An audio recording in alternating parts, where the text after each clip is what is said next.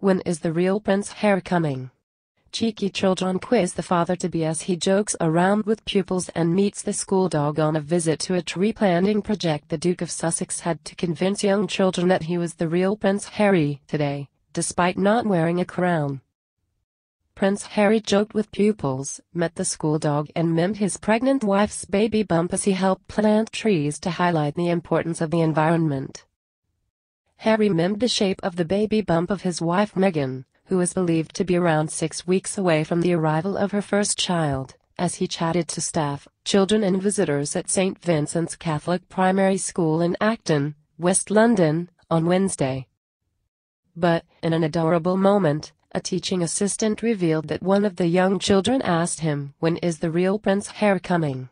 Harry responded by saying, "I'm the real Harry. I've just had my hair cut for the occasion."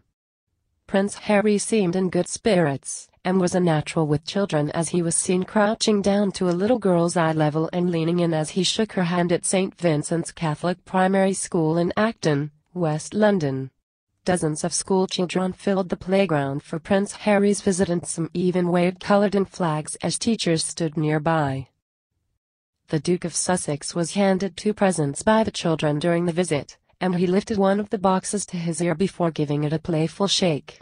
The children gave Harry gifts including an eco-friendly yellow raincoat and Wellington boots for the new royal baby, as well as a decorative cross. Harry also met the school dog Winnie, a white Cockapoo and a cross between a Bacon Frise and a Cavalier King Charles Spaniel during the visit, as he talked with the school children and helped plant trees in the school garden. Harry looked overjoyed as he met children after planting the cherry tree and was pictured waving and smiling with various pupils. The prince, who is just weeks away from becoming a father for the first time, grinned broadly as he spoke to crowds of pupils and teachers. When pupils asked him where his wife Meghan was, he referenced her pregnancy by miming his wife's baby bump with his hand. He also told them she was having a baby, suggesting that she's now officially on maternity leave. The Duke was also treated to a rendition of Seasons of Love from the musical Rent by the pupils. Earlier, he was greeted by head teacher and deputy head Monica McCarthy and Sean Byers, as well as Betsy Spate, chief executive of the Woodlands Trust.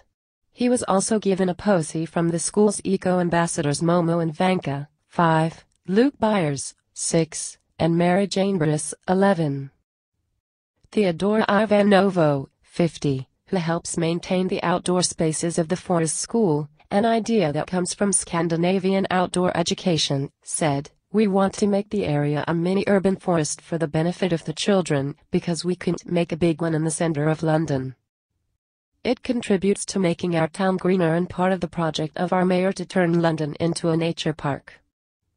It's also to fight global warming and let the children be a part of the movement which is now so inspiring for young people around the globe."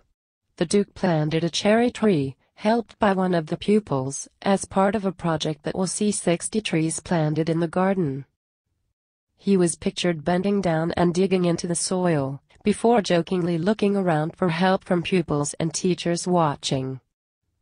He also unveiled a commemorative plaque, with the help of a young pupil from the school, as part of the Queen's Commonwealth Canopy scheme.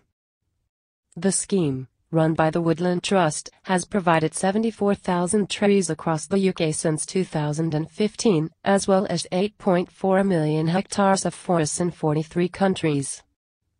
Betsy Spate, chief executive of the Woodland Trust, said, "We are extremely proud to be associated with this wonderful initiative and thrilled His Royal Highness could join us this morning to plant a tree to commemorate our support of the Queen's Commonwealth Canopy.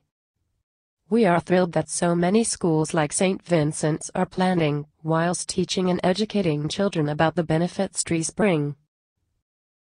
What do you think?